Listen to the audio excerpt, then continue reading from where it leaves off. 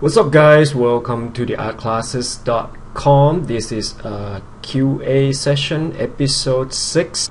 In this session we are going to discuss about the free software that you can download for digital painting, and also how to transition from traditional medium into a digital medium. And again, if you want to win the free tablet, become a subscriber and post a comment down below. We still waiting for the giving away the tablet in May, and I'm going to announce the winner at the end of May, so May 2006.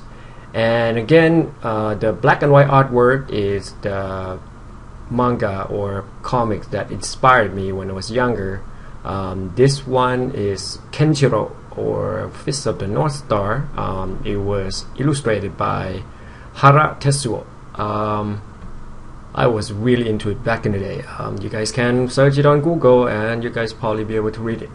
Anyways, let's get started. Hey, what's up guys? Welcome to the QA session again from the artclasses.com. Anyways, let's get started here. So, author Sims, what are the best free illustration software download for artists using Windows? And I like your rendering of Colossus. Keep it coming.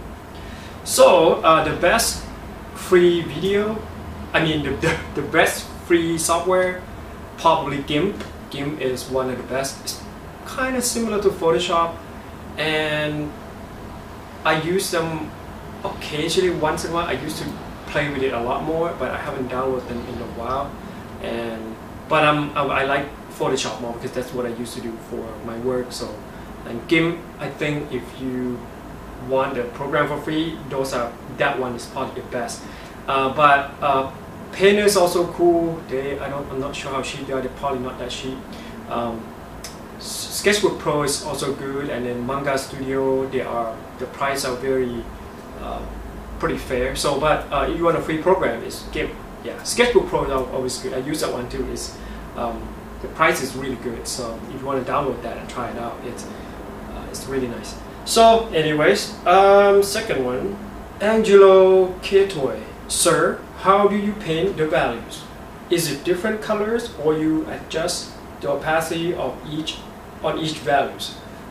So I say, for you, if you're confused about the value and colors, color and value are related. They're not different because so value go from white to black, and in between they're gray. Color go to saturate to desaturate, or desaturate to saturation, and within the saturation, the difference in values also apparent, because the more saturated color, the darker the value is.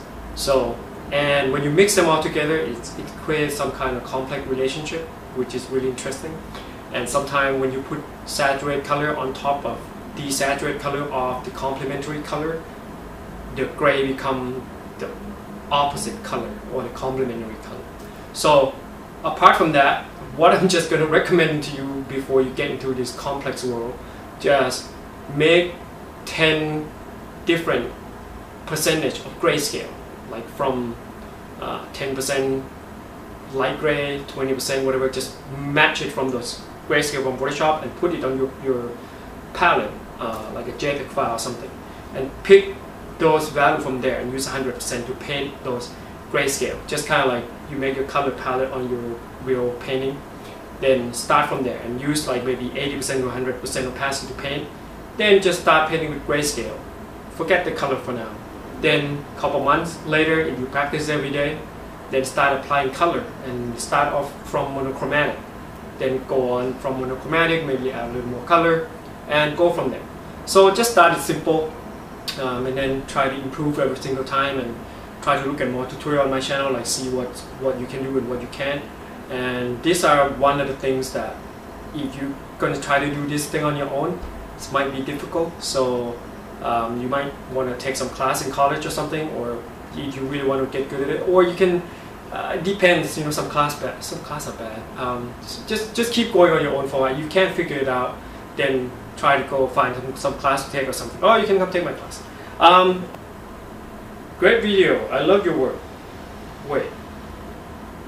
As someone that just recently started digital painting, I have got a question. You have any tip or trick on transitioning to digital for someone with a background in traditional media, brush and pencil? That depends on how good you are at the traditional media.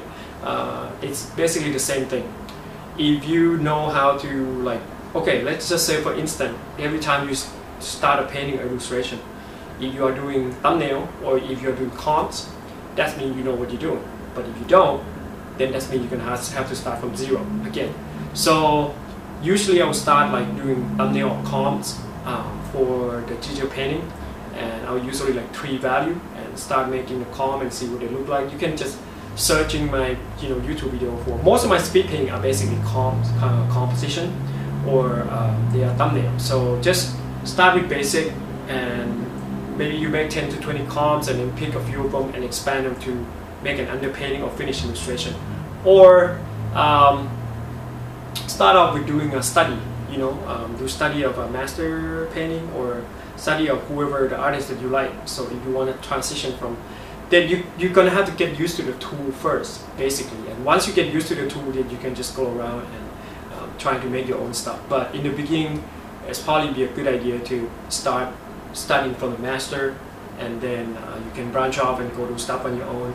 But basically, whatever you know or whatever you don't know, what I would recommend is just spend at least an hour or 2 every day on the digital painting, just scribbling away, and then then you start to know what you're doing, and then you start to know where you are, where you want to go. Don't be lazy or neglect, like, okay, I'm just going to do half an hour today, it's got to be an hour or 2. Dedicate to it. If you like it, you will dedicate to it. Anyways, I think we're gonna end this session over here because we ran out of questions. Alright guys, thanks for all the support and comments and everything. If you are interested, you can take my class or download premium tutorial on the top right left corner, or just if you have any question about the class or premium tutorial or whatever, just feel free to comment down below or email me. I'm sure some of those guys who already have downloaded will tell you how good or how bad they are. Anyways, alright guys, thank you for your support, and I'll talk to you later. Have a good day, or night, or afternoon, wherever you are. Bye bye.